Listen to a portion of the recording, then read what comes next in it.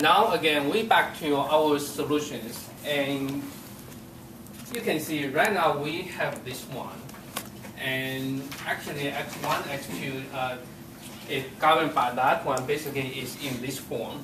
Okay, so this form is something like this, and C1, C2 actually is our vibration modes. Okay, C1, C2, we don't know their value, but they are in their vibration modes. So right now I'm going to write up the form of the solutions. The solution simply is this. Let me start from here.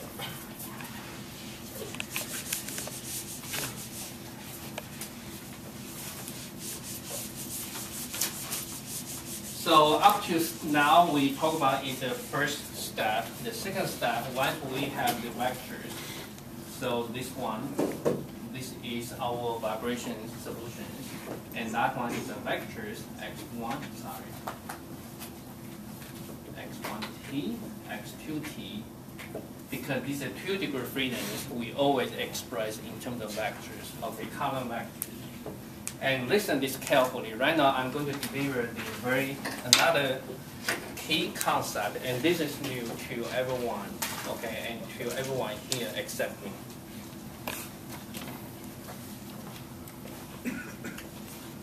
The response is in, listen this carefully, the response is in linear combinations of the vibration modes, period.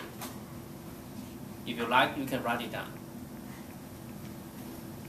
And mathematically, let me write it up here. For this example, this is the first mode. This is the second mode.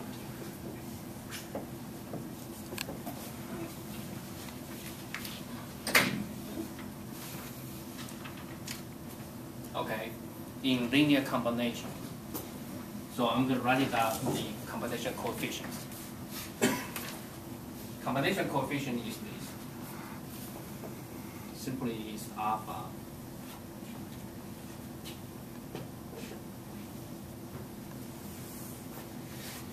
I need more space.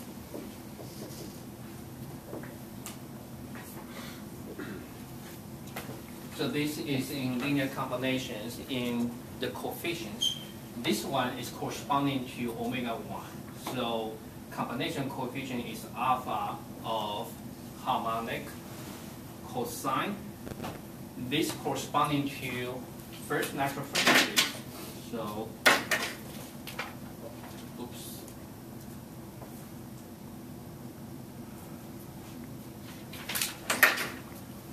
Omega 1. Good. This one again in harmonic combinations, omega 2t plus v and beta. So let me change the color. This is omega 2. The combination is in terms of the harmonic form, okay? And each associated harmonic is governed by the natural frequencies that associated with that particular vector mode. Okay, so that is the things we described here and in theory. So once we have the 2 modes together, and that is in linear combination, in concept is in linear combination, and the remaining we simply simplify AB furthermore, and that is showing in this page here. Okay, that is the whole concept here. Okay, so basically from here, right now, once we have this one, let me put it here.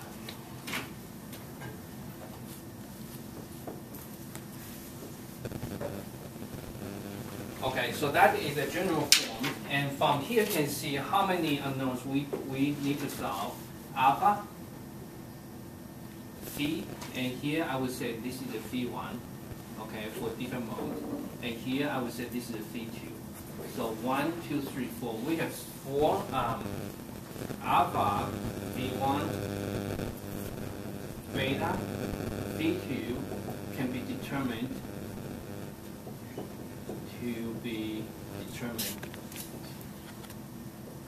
by the initial conditions.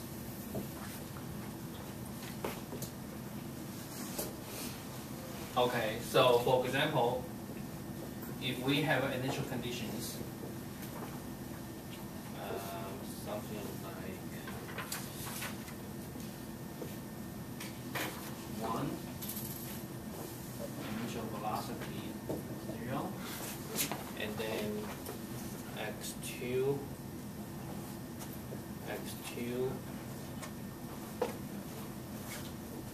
if we have such an initial conditions, then you simply be patient. So that means from here you have now x1 equal to alpha times this term times 1 plus beta times this term times 1. x2 equal to the similar term multiplied with 2 plus this term multiplied with minus 5. Okay, plug in this equation carefully, then you can solve for the 4 unknowns. And under this case, alpha will be equal to 5, 7, beta equal to 2, 7, and V1 equal to 0, and V2 equal to 0. And that it makes sense because here we don't have any damping, so we wouldn't expect any phase delay or any phase angle here. To this step, we completely solve for the free vibration response.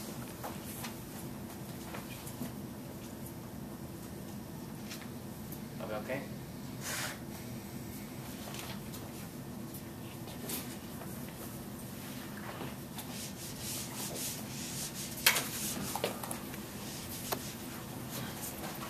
And the final note I want to give to you is this. For our first vibration mode, and that is in 1, 2. Okay, so then you try to graphically draw the relative relations. So for example, this is our the first mass, the second mass. Okay. The first mode representing is such a way. If this is the x1, this is our x2. Okay.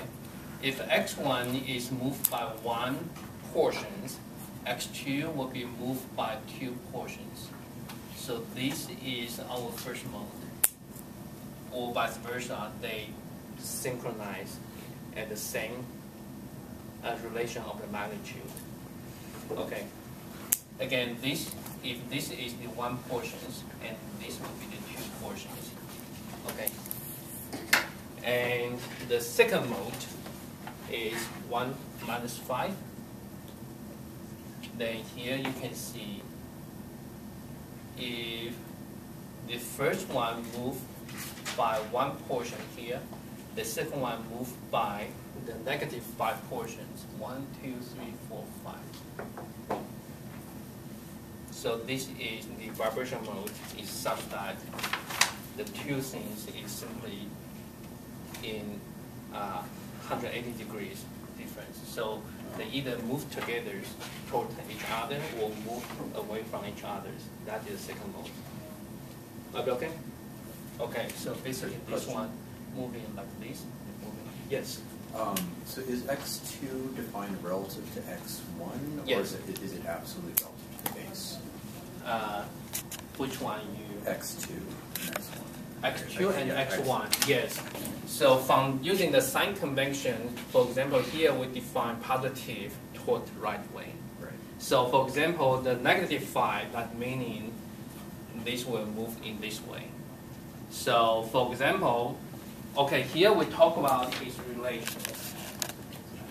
If x1 moved by 1 version, x2 will be negative 5 of that version, of that portion.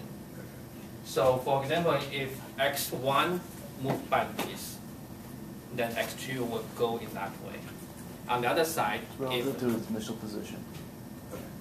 Okay, good? Yeah. Good, okay. So that is pretty much everything and for this. And you can give a try and manually and solve it by MATLAB. And I encourage to try both, okay? And you might not be able to complete homework 12 because I'm still lacking piece to you, and that's called the normalized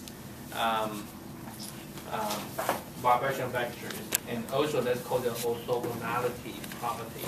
I need Monday's lecture to kick in. So homework 12, I have modified a deadline from Sunday to Tuesday, I believe. That has been extended, allow me to give you more information. But if you only directly read the tutorial by yourself on the homework 12, I think you can do it. If you like, you can complete everything, but waiting for my detail. I'll send you an email. Yeah, okay, not too much.